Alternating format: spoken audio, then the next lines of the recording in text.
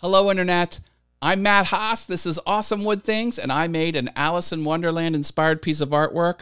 Multiple layers. I did it on my laser, and the longer you look at this, the more objects from the story will start to appear.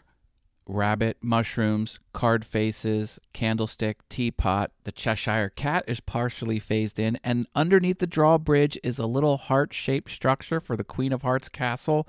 Love that. Each one of these pieces is on the laser. This next one had a lot of line work. It took a while for it to get around and do all of these little tiny pieces. It did a great job.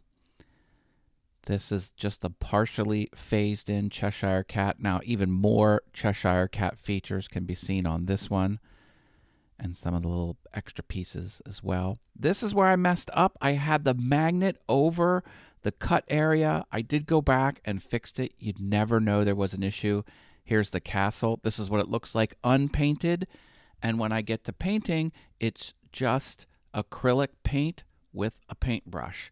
And this really brings the features to life. Subscribe to the channel and drop me a like. There is adhesive on the back of these panels of wood. It's whole sheet, double-sided adhesive. It's great. I have a link to that in the description. Now this is almost black, this second to last layer, and then the top layer is absolutely black. All together, charming. I get a smile just looking at this piece of artwork. You get lost in it. Hope you like it. Thanks, Internet.